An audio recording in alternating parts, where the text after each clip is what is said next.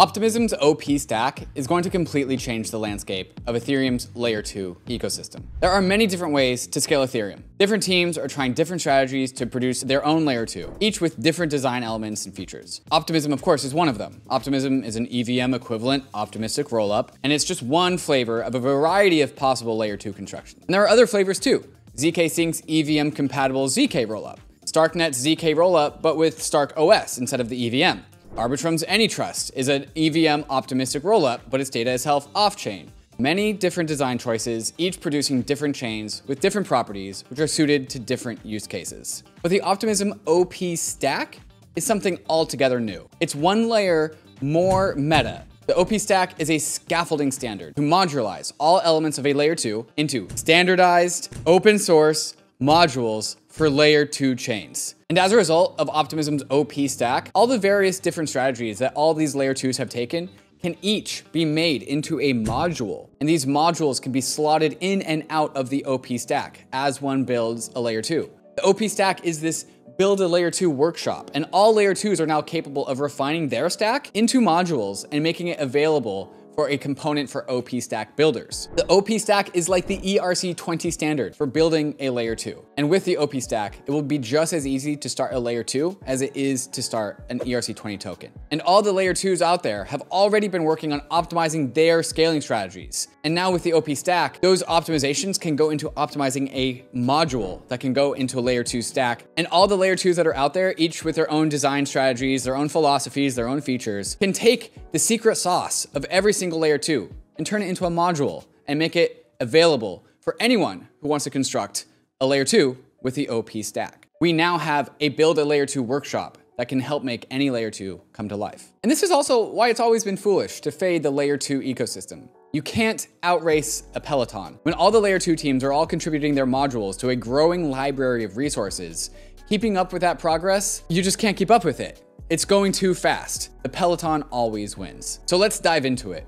What are we going to learn in this video? We're gonna walk through what the OP stack actually is, how it's following in Ethereum's footsteps of scalability through modularity, and how other Layer 2 teams can use the OP stack to build out their own Layer 2, or Layer 3, or Layer 4, or whatever chain you want. And how, if all of Ethereum's layers are built using the OP stack standard, we will see the rise of a super chain, one single chain for all of your crypto needs. No more bridging, no more network switching, just one single network. That's actually many networks, but since they're all built on the OP stack standard, they all begin to work seamlessly together, and they'll produce the user experience that modern internet users demand. And that's really the big issue of how crypto has scaled so far. Both the industry at large and Ethereum specifically has scaled in a way that is unacceptable for modern day user experience. And that's the problem. Ethereum became congested, and we came up with the solution. New chains, more chains, new Layer 1s, Solana, Avalanche, Phantom, Luna, but also new Layer 2s, Optimism, Arbitrum, Starknet, ZK Sync. The problem is that all of these solutions, all of these new chains are just a one-off solution.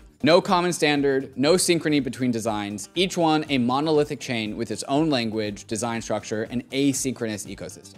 Since each one is a one-off solution, we had to make these cross-chain bridges in order to account for the differences of each chain. One-off solutions are bad, and it's perhaps the main source of all of these insecure bridge hacks that have plagued 2021 and 2022. If we want mainstream adoption, we can't have an ecosystem of many independent asynchronous one-off solutions. It's broken UX, and it's insecure, and it's also the current state of affairs. We can't bring this paradigm to mainstream. It's embarrassing. So let's put ourselves in the shoes of the non-crypto native and ask ourselves, what is it going to take to get them to use these crypto networks and start living a crypto-enabled life? What kind of experience will users demand? Because if we're going to take the world of crypto to the mainstream, it's going to need to be built in a way that answers to the expectations of modern society. You know what modern society wants? Everything, all in one place, all at once, and really cheap. A single trusted seller of what we want. A seamless, synchronous experience between chains. There's a reason why supermarkets exist. They save time, they're efficient, and people can outsource their trust to them. If it's a product in a supermarket that they like, they know it's a good product. And this is what the OP stack wants to create. A supermarket-like experience for the world of crypto. Everything all in one spot. Good UX, competitive prices, time efficiency. So what is the OP stack's answer for how we get there? And how do we get our Layer 2 ecosystem to look like a coordinated supermarket and not a disconnected flea market? The answer? I said it before. Standardized open source libraries of code that produce shared security, composability between chains, and coordinated sequencing of transactions. All of these things are super important to create the experience of a seamless network of chains that all feels like the chains are in one single space. And all of these properties are working well together, you produce a certain user experience that is intuitive and meets the expectations of modern society has of the technology that they use. There are a lot of different aspects of Ethereum's layer 2, layer 3 scaling strategy that go into creating a unified UX into a single seamless experience. For example, atomic transactions that execute two different transactions on two different chains at once. Something crucial for abstracting away all of these different networks. There's also this thing called global addressing, where contracts can call other contracts by their addresses, allowing contract addresses to map each other and know that each other exist. And when you combine these two things together, you can start to abstract cross-chain contract calls, which is a huge step forward for blurring the lines between chains. Now, what do these properties unlock? First, no more network switching, so we don't have to do that drop-down menu inside of MetaMask. Universal block explorers, rather than having one block explorer per network. And there are a ton of boxes that need to be checked in order to produce this magical UX experience. And there's no one single silver bullet for getting there. And that brings us back to standardized open source modules for layer 2 chains. Standardization is the key to going from disparate, disconnected, asynchronous networks of various layer 2s to a seamless, shared superchain network. And the OP stack is Optimism's framework for standardization for everyone. Okay, let's make this really concrete. What is the OP stack? It's a stack of technologies, of course. And if you're familiar with Ethereum's modular design structure, you're off to a great start. The first layer of the stack, the consensus layer, how the chain gets constructed. How does the chain come to consensus? The execution layer, the virtual machine, how the transactions get executed on that particular layer. And of course, the settlement layer, which is how layer 2 withdrawals occur to the parent chain, the L1, Ethereum. Ethereum is going through a transition from monolithic to modular, and its own layer 2 ecosystem is going to follow in its footsteps, because it's been accepted that the path to achieving infinite scale without sacrificing decentralization or security is through modularity. Ethereum did it, and layer 2s are going to do it too. There's two different main modules that we have here. You have the rollups, which are the things that we know about. Optimism and Arbitrum's optimistic rollups, ZK Sync, Scrolls, Polygon ZK rollups. All of the data on a rollup goes on chain, on the Ethereum layer 1, and that's what makes it a rollup. And that is one particular design construction, one particular module that can go to what a consensus layer is in a layer 2. There's also Plasma, which is kind of the same rollup construction, but instead of having on-chain data that goes on the Ethereum layer 1, you have off-chain data where you put the data somewhere else, and you have what's called data availability challenges. This is a more trusted setup where the data that's being held about a particular chain is being held somewhere that's not Ethereum, but these data availability challenges help keep it secure. And it allows for more flexibility and more scale, but with less trust. You know, always trade-offs. And those are the main two modules that go in a consensus layer. The next layer in the OP stack is the execution layer.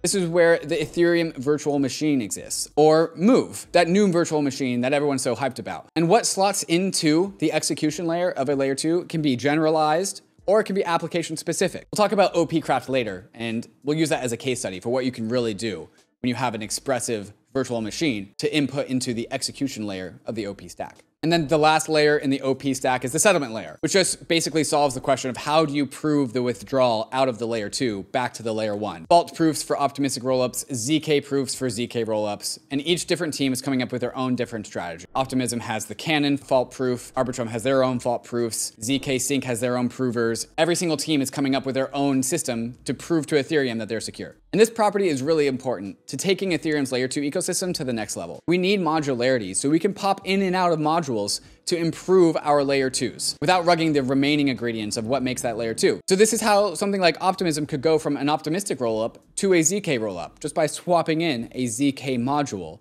inside of their stack while keeping the rest of the chain completely intact. This also introduces the crucial paradigm of reusable code. Because if we create modules out of the different ingredients of our layer 2s, that makes these modules usable by other teams to do similar things with their layer 2 by using the same code. Reusable code is how we fix exploits, bridge attacks, anything that has a bug in it. If we keep on reusing the same code, the ethos of open source makes that code better, more refined, more hardened, and more resistant to attack. This is why modularity is so key. Modules develop, they mature, they harden over time, and we need to make sure that we are reusing the same modules across the ecosystem to improve the code that our layer 2s run on. Reusable code is crucial to producing a bug-free environment. There's no other way. So have no fear, because the OP stack is here. Standardized, open source modules for layer 2 chains. And now that I've said that 3 times on this episode, we're gonna break that apart one by one. Standardized open source modules for layer 2 chains. Standardized just means that the community comes to consensus as to what a module should be. It defines the code for a specific module. We all agree on standards. We just agree that we make these modules in ways that are useful and implementable by all of us. Open source.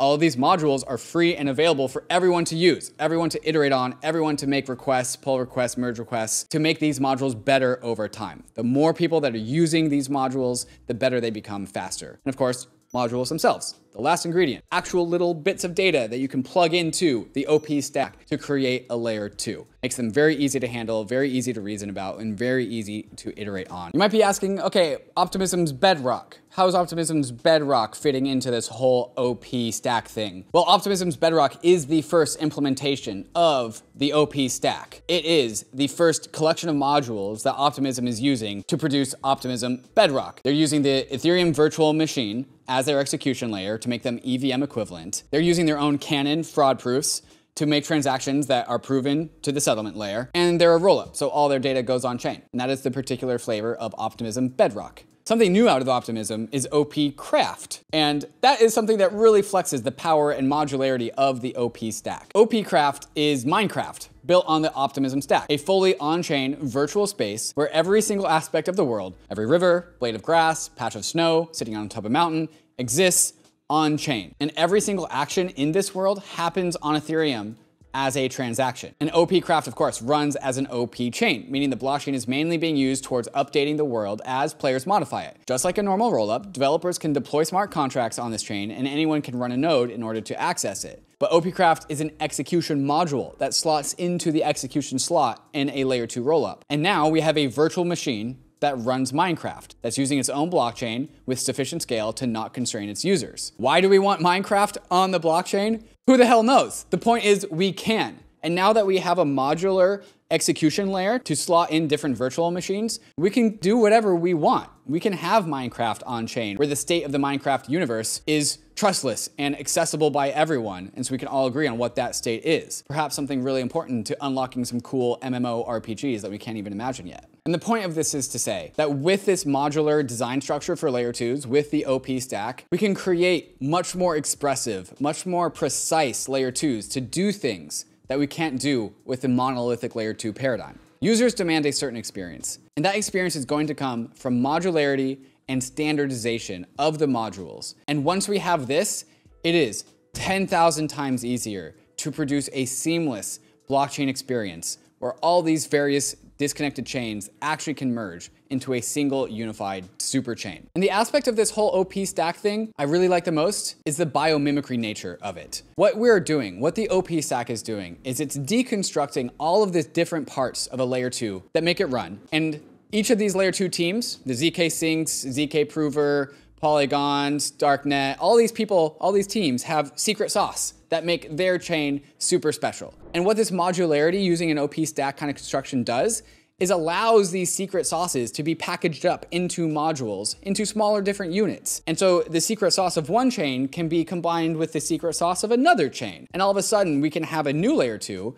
that's taking the best of many worlds. The idea here is that we are taking all of the different components that make up a layer 2 and we are turning them into its own distinct unit, kind of like a gene. And these genes, these new layer 2 genes, can fight with each other on the open and free marketplace of Ethereum's layer 2, layer 3 ecosystem. Richard Dawkins' book, The Selfish Gene, talks about how the smallest unit of life is actually a gene, and different genes are competing with each other to self-replicate their own gene, their own DNA. And as a result of that, you have something like an animal, an organism, me, you. We are all a result of these different selfish genes that come to express humans, or monkeys, or animals, or biodiverse organisms. And with the OP stack and the modularity going behind all the different components of a layer 2, we can get that same sort of biomimicry in our layer 2 ecosystem. And we can start to construct chains that can do really, really cool things. And while they are all doing those cool things, they're all competing with each other to be more cooler than the other things. And so we're going from this monolithic layer 2 ecosystem to a modular layer 2 ecosystem